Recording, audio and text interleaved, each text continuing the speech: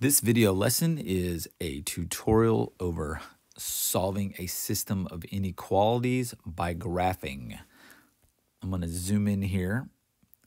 So again, we have a system of inequalities. That's our greater than, less than, or greater than, equal to, less than, equal to symbols. All right. So both of these inequalities are already in y equals mx plus b form, or they're solved for y. Now, it doesn't say equal. Technically, it's less than or equal to, but it has a slope and it has a y-intercept. Both of them do, so we can graph them.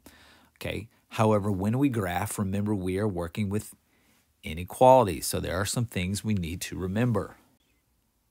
So let's review these things here. When you have a y greater than or a y less than symbol, and that's all you see. As far as the line you use, it's dashed. When you have the y greater than or equal to, or the less than or equal to, the line that you draw is solid, like an equation. All right, now when it comes to shading, because we're working with inequalities, we have infinite number of solutions, but when it says y greater than or y greater than or equal to, you then shade above the line that you have drawn to identify all of the solutions.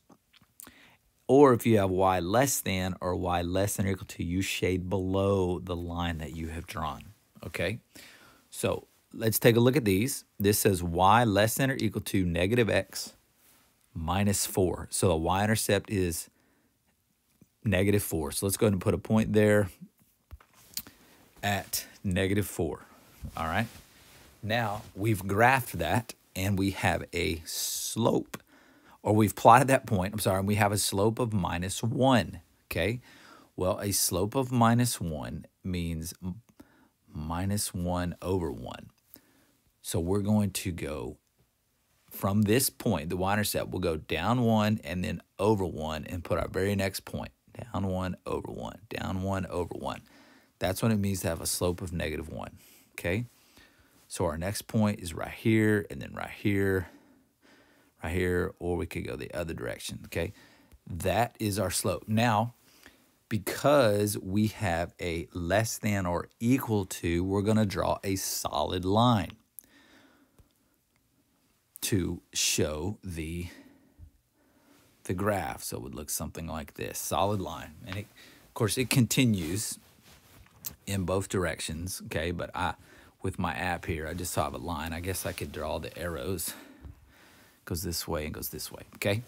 All right, now let's take a look at the inequality very specifically. It says y less than or equal to.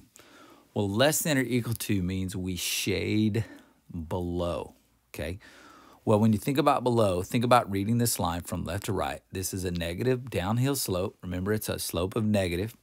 So if someone is walking down this hill this way, above them would be up here and below them will be down here. So we're going to shade down here. So this would represent all of the solutions down here below this line and anything on the line, okay?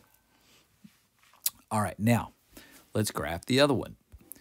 We have a inequality that says y greater than 3x minus 8. So the negative 8 is our y-intercept, okay?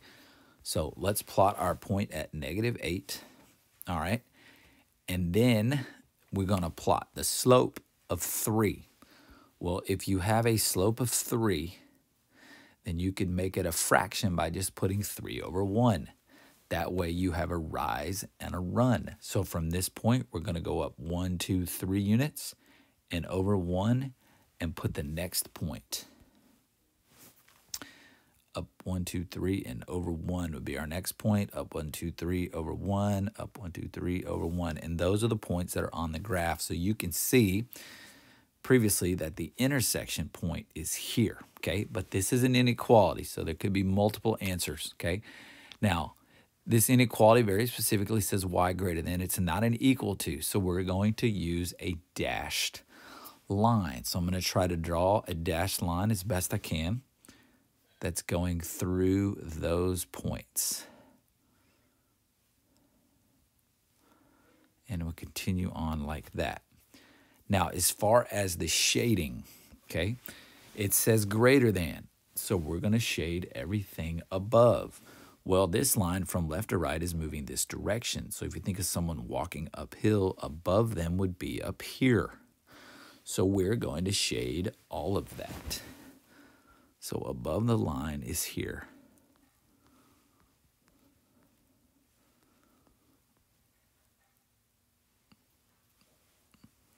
All right. So now you can see that the solutions are in this double shaded region. So you could pick any possible solutions as long as it's in this double shaded area. So we could say -7, -2 would be a possible solution. -7, -2. If you plugged in -7, -2, it would work for both. Now notice on here, we could look at 0, 0. What our shading is telling us is that 0, 0 is not a solution. All right?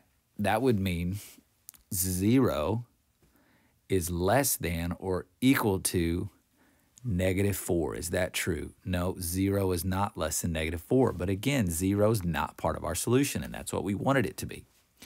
Here we can check 0, 0 again. Let's check it in this one. Is 0 greater than, well, 3 times 0 is 0, -8. So is 0 greater than -8? No. So it looks like we've done our shading wrong because we picked a point that wasn't supposed to be a solution, and it wasn't. That's a quick way to check your work. All right, and that's a look at graphing inequalities.